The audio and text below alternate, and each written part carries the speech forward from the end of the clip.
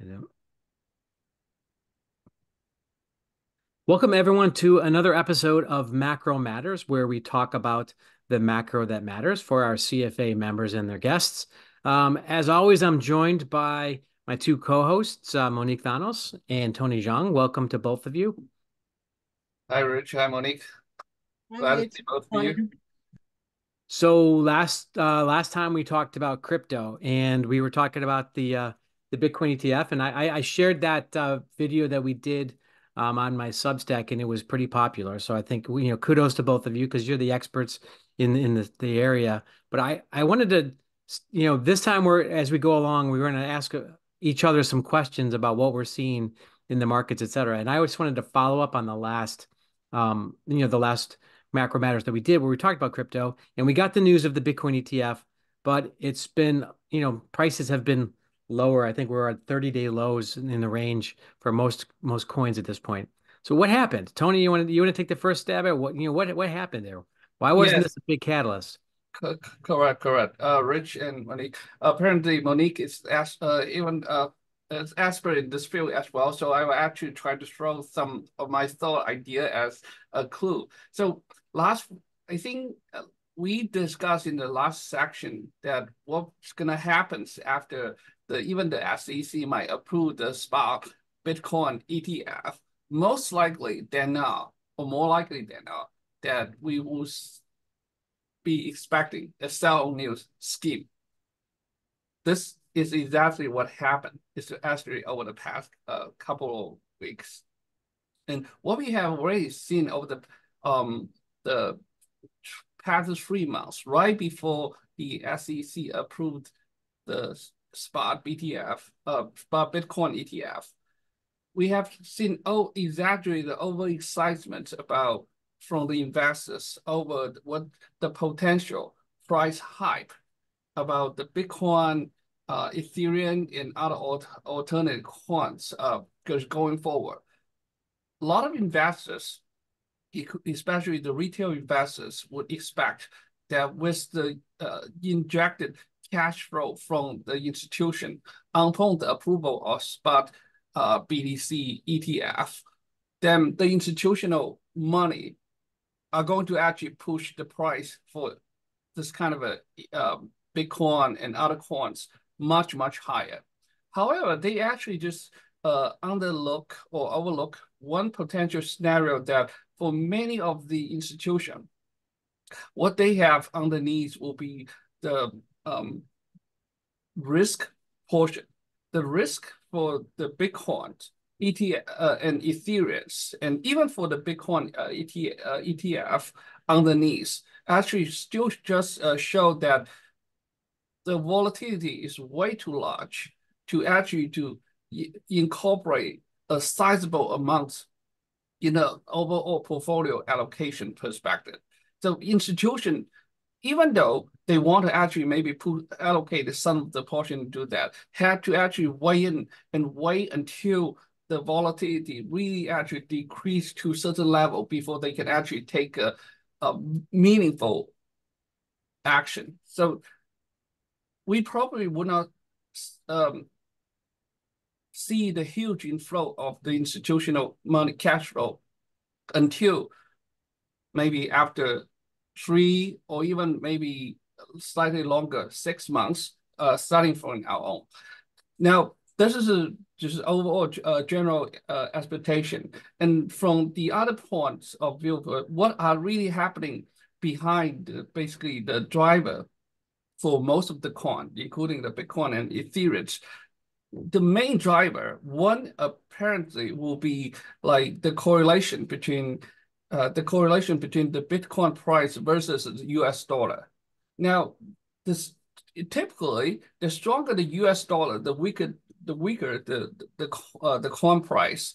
The US dollar apparently rebounds heavily from the roughly about 100 to 103. Now, from that perspective, they gave some kind of pressures for how much or how high that actually the Bitcoin and other coins price can actually appreciate within such a short amount of window. This is apparently one big thing. The second driver mainly will be the risk appetite from the investors. Now, if we actually look at what happened in the equity market for the first 3 weeks of this year, we do agree that S&P and Dow Jones, most of the many three of index have reached to the all-time high. But if we actually look slightly deeper below the surface, what we have already seen that beneath the surface is purely just maybe a small section of the technology, semiconductor, and Magnificent Seven stock that actually lead the market to the all-time high. But the rest of the small cap stock and other sectors actually also depreciate significantly. So from that perspective, that's not a really a risk on a scenario which actually favor the appreciation of the coin price. So that's my take and my thought. Now, whether that's going to change, we definitely actually have to continue to look at how the Federal Reserve is going to talk about the basically rate policies in coming March. That's how I think. Monique, what do you think? So, yeah, so there was a little bit of the news playing here in terms of ETF. There was all the expectations all the way from the end of last year, so a few months back, when people saw that how the SEC did not right away deny the way they deny grayscale. So people start pumping up. They knew it's coming. When BlackRock got in, people knew it's coming. So there was a lot of speculation for the past few months. That's for sure. So I see the different type of investors in this game. One type of investor is pure speculation. They right there, they just want to ride the wave and then get out, and that's it. So prop traders and things like that. Now I see other type of investors are willing to allocate a little bit in a different asset class, that's Bitcoin now, with the ETF. And of course, these institutional clients gonna come over time, right? This is like a process. I think the allocators, a lot of allocators in traditional finance, they're still learning what this thing is. So they still scratching their head. It's like, okay, how do I do? How do I invest? How do I invest? There was a lot of flow from grayscale, final grayscale, to the ETFs, and now there's been like a, a fight for who's gonna own this ETF, right? I mean, I guess there's some already leaders there. This is a process. This is over time. This is not like a couple weeks thing. And I still believe that as soon as institutional investors come over time, with more inflows, volatility is going to go a little bit lower, and over time, it's going to be a cycle, right? Volatility is going to be lower, then less speculation, more as investment per se. I mean, this is a very long process, but yeah, it's if you're here for pure speculation, you have to watch the market all the time. But if you're here for a long-term investment, then you just have to be patient, invest, put a little bit of your portfolio. It's riskier, but if you put just a little bit, it's a way to manage risk and just go for there. So. Yes, I actually would like to actually add one more comment to what Monica just saying that I highly agree. I think from the Bitcoin and Ethereum and other alternative coins perspective, there are no underlying cash flows still for those coins. So the price volatility mainly just come from the supply and demands over the market.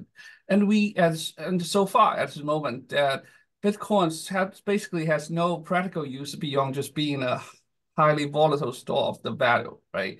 And the only things that's going to happen is when we actually start to see a shortage of the supply and a skyrocket of the demand that we would expect the price appreciated. Now, I think based on by this design in April 2024, so in roughly about 3 months, then the supplies of the Bitcoin in theory should be half based on the mechanism. So typically that when the supply shrink right around the point, we would mainly will see maybe either both high volatilities and also a price hike at the moment. That this is something that investors working on the spot Bitcoin ETF and also maybe just based on the spot should actually really pay attention to. So this is so far now we started to see more of the practical application from the Ethereum and from Solana, no doubt about that. There's a lot of innovation over the layer one and layer two over the past of the few months along. But this is we will continue to wait and to see the main factors behind the price of those kind of coins, which is just the supply and demand. One thing I think that's interesting that you kind of touched on a little bit, Tony, is the interest rate moves, and we've talked before about how cryptocurrency is a long duration asset, and you Yes. mentioned that the other elements of the risky markets where we see some weakness below the surface, and you see the other duration assets, like for instance in the equity market, small cap stocks, or maybe it's the technology stocks outside of the Magnificent Seven, or wherever it is where it's the longer duration stocks have struggled a bit the last couple of weeks because the market is slowly coming to the realization that maybe the Fed's not going to cut rates as much as has been expected. And I think that this duration effect is weighing not just on crypto, but on other elements of risk that we see in the market. Now, of course, the Magnificent Seven, big cash flow generation machines, they're shorter duration assets. That's where people want to hide when they're worried about rate moves. And so some of that strength in the overall market is masking what's kind of going on for other elements of risk. Exactly. So now, apparently, the crypto asset will still remain a very interested or a focus of asset classes among the investors, both retails and institutional investors. Monique, what do you think? Are there any like a major event that from an investor point of view, institutional investor point of view, that they should focus on for the crypto asset class this year? So, and again, it really depends on if you're short term or long term, right? Of course, the halving you just mentioned in April, it's been historically an event to watch. Now, this year is a little bit different because we coincide with the ETF about the same time. I mean, not exactly the same time, but like now, right? So we'll be interested to see because usually the halving picks up for a few months before too. But this is more speculation. This is not exactly for a long-term investor. I'm thinking more like an institutional investor trying to allocate some money using the ETFs and things like that, right? So one thing that I will mention is that there is a lot of talks about ETH ETF, and as Tony was talking about, I mean, ETH definitely has a lot more applications on top of it. I mean, you have the entire decentralized finance on that, and the fact that the actual project, it's different. The way it's set up is different than Bitcoin. I mean, we're not going to discuss this now, but yeah, so this can be like another one, and I think it's just a matter of like being patient that things are being built. If you talk with people that is working in crypto, everybody talks about building. There is a lot of coming, a lot of innovation. It's all about innovation technology, right? So that's what kind of like makes a difference. So that is, I mean, I see that I see crypto now. I don't see it as just a Bitcoin. I see it as an entire ecosystem with different coins and different applications. So it's just a matter of time. Things are being built and things are being developed and the use cases. So yeah, so that's how I think. Well, one thing that when I think of the enthusiasm around Bitcoin or the stock market in general, which hit some all-time highs last week, right? It comes down to how optimistic consumers are, right? How optimistic investors and consumers are. Monique, I wanted to ask you a quick question, like how any evidence that you see, anecdotal or otherwise, about whether or not you think the consumers are doing well or not doing well? Okay, I don't have numbers in front of me, but I'm have a feeling that people are spending, and may not have the actual money to spend. And I don't know. I don't have any analysis in front of me about how much debt people are putting themselves into. They'll be interested to see what's going to happen this year, especially it's an election year. What the Fed is going to do with those numbers, the numbers that they have, and how they see this. I mean, uh, if we're going to have a soft landing, so that's up in the air. I'm literally waiting to see. Uh, it's an interesting year. It's definitely an interesting year, right? Because there's only so much. There's, I would say, the Fed can act normal when it's not election year, but when an election year, sometimes they may not. This is pure speculation. Do or not do certain things, right? So um, definitely it's going to be an interesting year this year. Well, I think along those lines, I don't know if it's the Fed we need to watch this year or if it's the central government, because one of the things I think that's been carrying the consumers along has been the fiscal stimulus that we've continued to see even when the economy is strong. And typically we don't see so much fiscal stimulus when the economy is strong. They save that for when the economy is weak. Mhm. Now, some of that, much of that is starting to expire.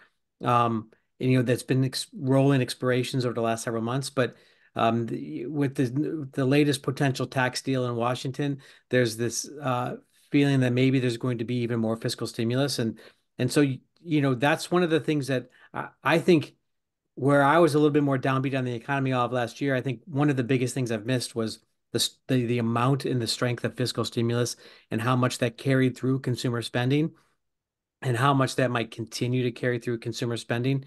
There's definitely signs of weakness, right? You look at credit card debt.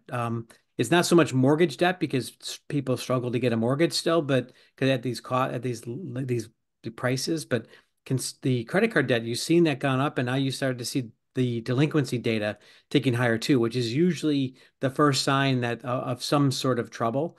And so, much like the economic data we see, where some stuff is good and some stuff is bad, you kind of see the same thing within the consumer data, where some things are good and some things are bad. But I'm struck by one of the things I've been writing on LinkedIn about is at least around where we are, the anecdotal evidence, and of course, it's only a few data points, seems to be stronger than weaker.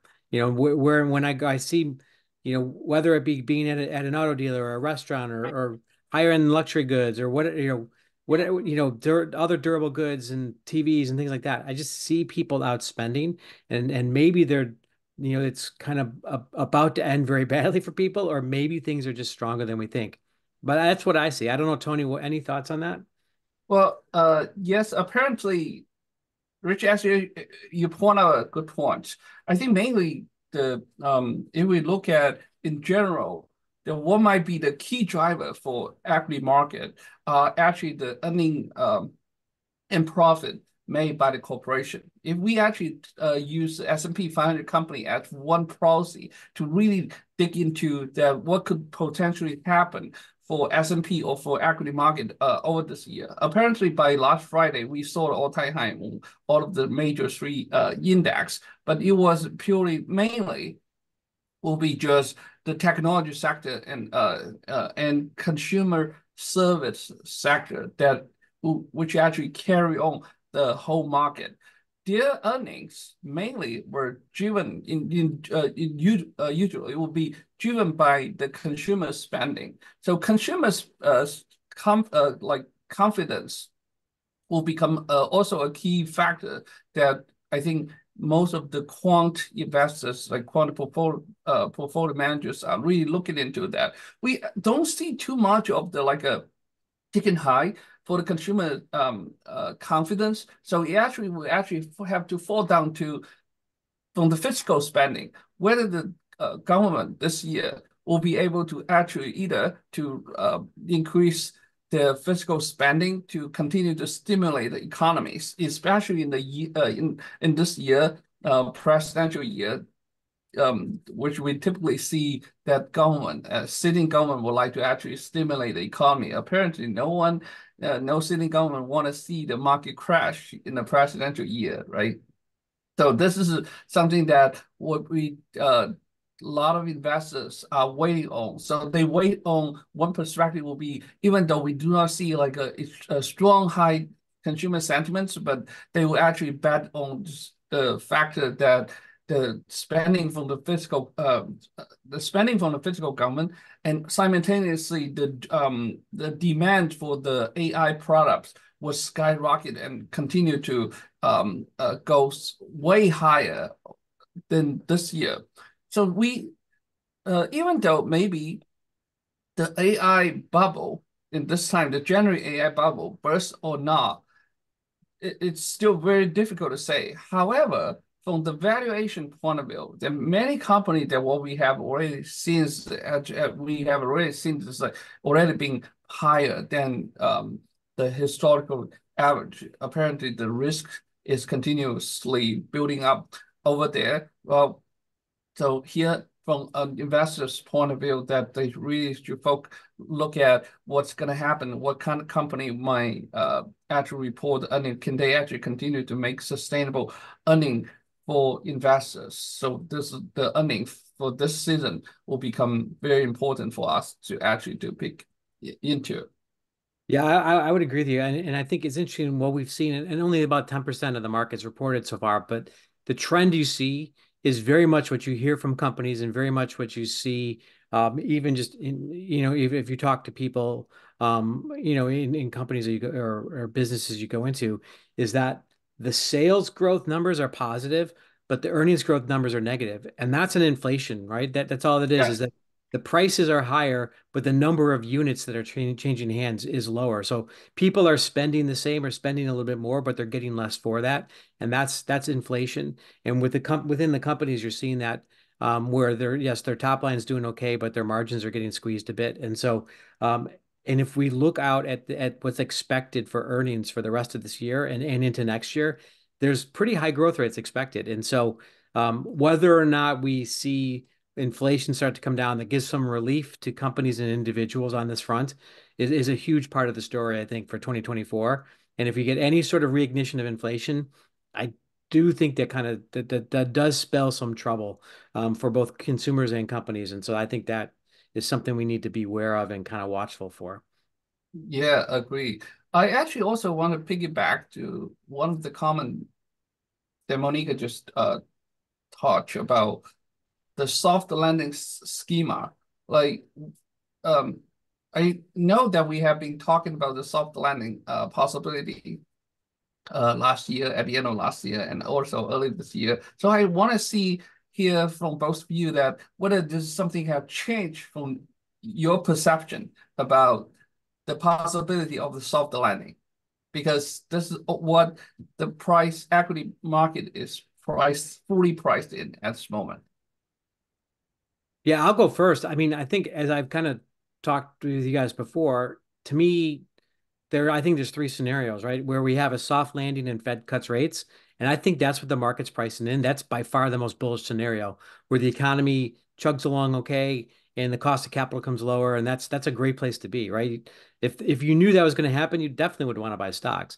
Now, what's probably changed in my mind is the other two scenarios, because I think the other two scenarios are yes, we get a soft landing, but no, the Fed doesn't cut rates, or the Fed's cutting rates because we have a hard landing.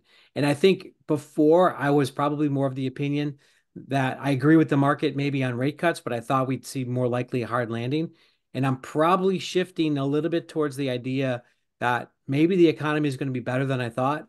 But I still don't think the Fed's going to cut rates now. So I've kind of moved into that other scenario. And a lot of that probably comes from this idea that I think, when post the financial crisis, we saw a jobless recovery, right? The economic data was doing better, the stocks were doing better, but if you talk to the people on the street, people on Main Street, things were not good, right? People were not getting jobs. It took a long, long time for jobs to come back, and so there was the jobless recovery, and so Wall Street was doing well, but Main Street wasn't doing well. Um, In some ways, I think this could be the opposite of that. I think what we've seen with the labor unions negotiating very, very big pay increases to the tune of 6, 7, 8% per year. The fact that we have, pilots and mechanics and airline attendants all getting paid more, and truckers and rail getting paid more. UPS drivers making 175 grand now. I mean, I think Main Street, I think, is going to be doing much better, but Wall Street is not, right? Where do we see the layoffs? Correct. Investment banks are laying people off. Software engineers are laying people off. And so, in some ways, I think this might be the opposite of what we saw then, when then the people, the well-educated, well-compensated people were doing very well, but Main Street struggled. I think right now we might see the opposite, which I think might lead to a little bit of a soft landing. But I think the Fed's got to be careful, especially if we're getting fiscal stimulus, that I don't think we're going to see those rate cuts. But I guess that's how I shifted my thinking a little bit. Exactly. Yeah, I was just going to add that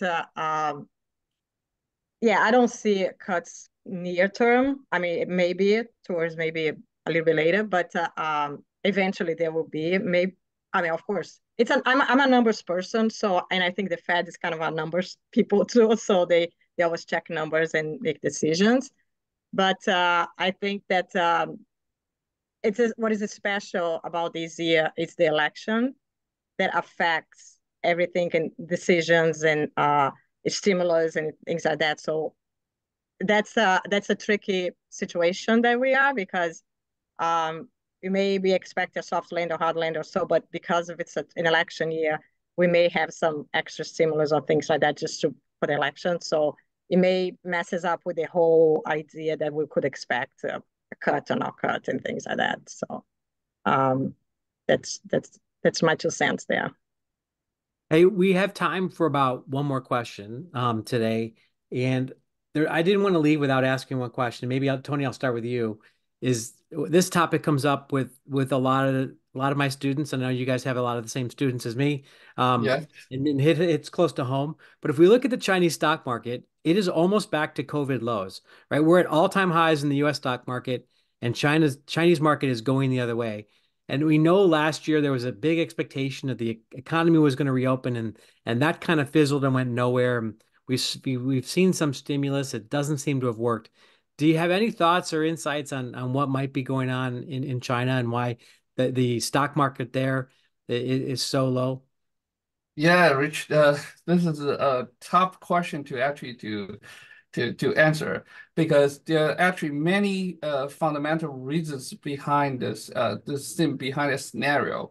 Actually, last week, that if we actually look at what had happened over both Hong Kong stock market and Chinese stock market, they combo significantly, and even by close last night, that it pretty much reached to almost past 24 months. Oh, and as what you pointed out, getting close to 2008 and 2007's like the low as well. Now there are many reasons, both economic reasons and political reasons. Last week, I think former President Trump also joked on that. They say once they hear that I actually came out from the Iowa's caucus, that the stock market in China would tumble, right?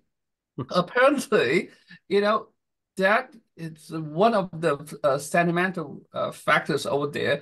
We have no like any like facts or number to prove that's right or wrong.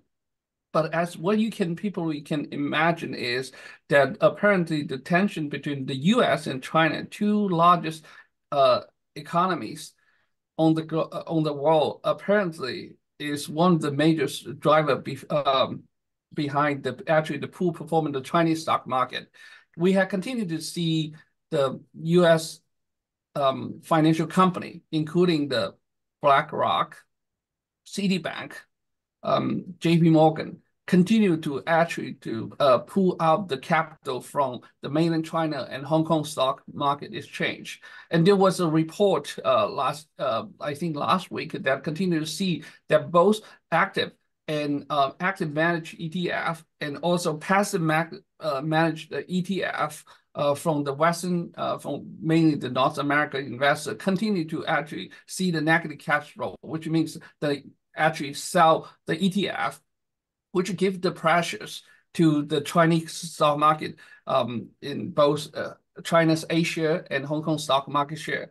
Now, at the moment, what we have already continued to see that without the support of the cash flow and the capital institution, pretty much might not be able to do too much just because of the shortage of the liquidity. Liquidity is just like the blood to human being is actually the blood to the market over there. Now, with the liquidity continue coming out, with U.S. actually continue to hold the high interest rate here overseas, then the capital is very smart. They will continue to shift from the low interest rate system to a high interest rate system without even considering about the relative appreciation of the U.S. dollar to the Chinese currency, like Chinese RMB. So we sort of both of this kind of a impact both of the capital, the carry trades is not in favor of the Chinese stock market and Hong Kong stock exchange. Now, with the political tensions add up to this kind of shortage of liquidity, that whether the confidence from the investor, from the retail investor and institutional investors can actually come back and provide the capital to support, that's actually a big question mark as well. As I continue to actually talk to both institutional investors in China and in Hong Kong, like almost pretty much on a daily basis, I actually saw very little of the confidence from their point of view, even though the central government of China continue to show some positive tone and gesture to say they are fully committed to support the economy, and they trying to rebuild and reshape the investors' confidence in the Chinese economy.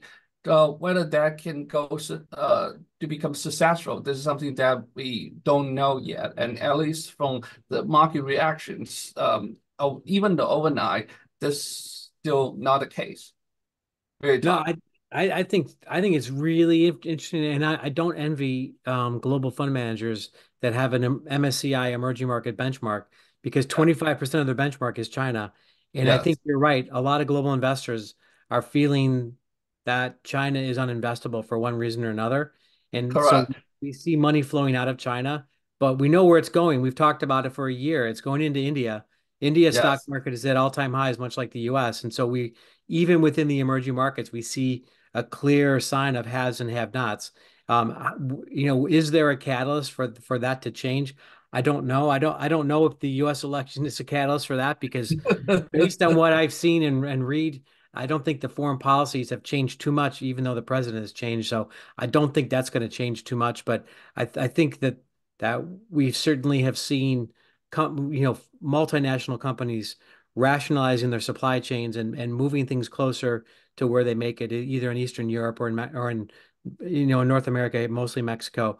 And so there's maybe less of a U.S. corporate reason to be in China other than to make things to sell in Asia or sell into China. So we we've definitely seen maybe a pivot in that 20-year trend of globalization that we had seen benefiting China. It seems like that's changing a little bit. I don't know how long that could be. We're kind of just at about time, but I wanted to leave it. Monique, any last questions or comments that you had for us? Um, Not really. It's more like a vote, let's put it this way, soft landing or hard landing for you too. What do you guys think? Tony, why Yes, don't you so go first? you think, Tony, we have a soft Yeah. landing? So here, let me just continue to re-emphasize our viewpoints.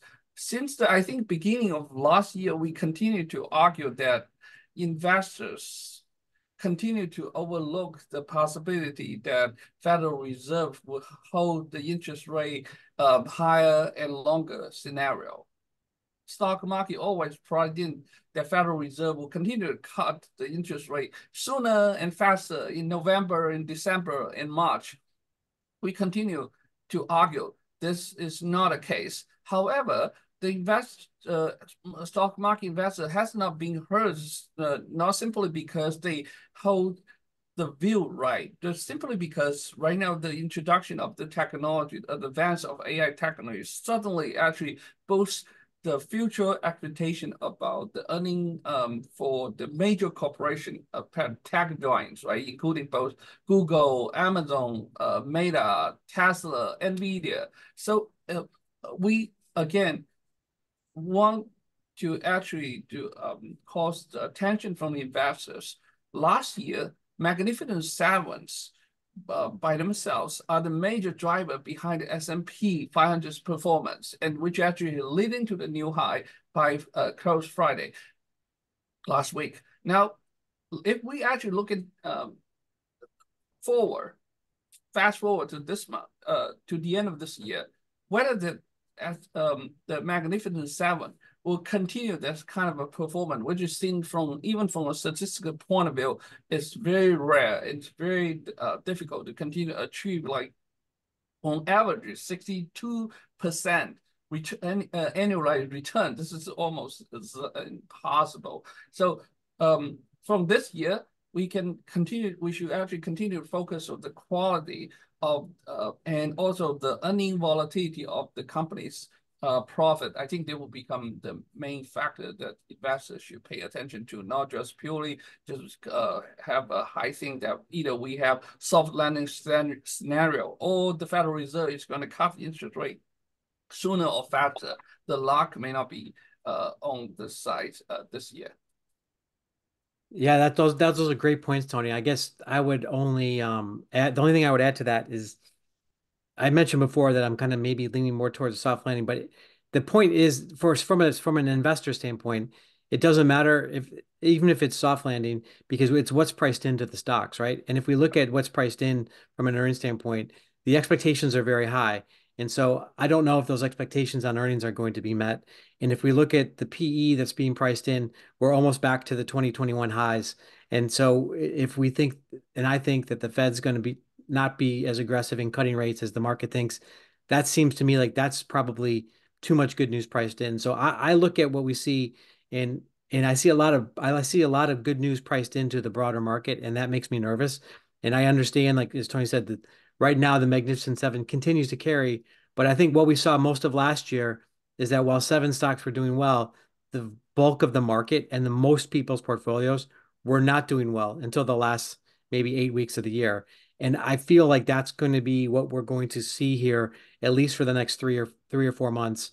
And that if the market does well, it's only because a handful of names do well. And that broadening out that everyone saw at the end of last year wasn't really a sign of more things to come. That was just maybe a seasonal technical influence. And we're kind of back to where we were the rest of for the rest of the year.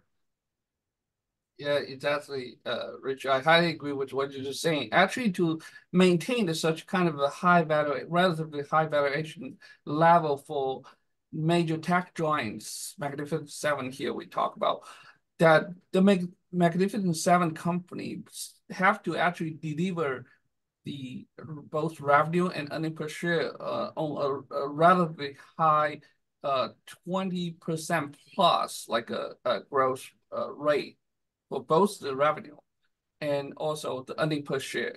I mean, to do that, think from our perspective, they are actually the huge giants within the economy. They actually represent 45% of S&P 500. So pretty much their growth should just be lined up to just align with the main economic growth from a high broad perspective. Now with GDP growth in the US grow roughly about 5%, and for them to actually to try to achieve like a 20+% annual growth rate, the only way that what they can possibly do might be just continue to lay off people and to cut costs. So this is something that I think those company we might continue to see more of the layoff from the major company holding the investors or the stock price is the senior executives kind of a concern. Might be the case. Well, why don't we leave it there? Monique and Tony, thanks again for joining me on this episode of Macro Matters. For all the listeners, we will be back again in a couple weeks to cover whatever is the most interesting topic. Maybe we'll get more into earnings in a couple weeks when we'll have more of the market having reported at that point, and we'll dig into what we're seeing there. But Monique and Tony, thanks for joining me, and have a good Okay. week. Thank you, Rich. Thank you, Monique. Have a great week.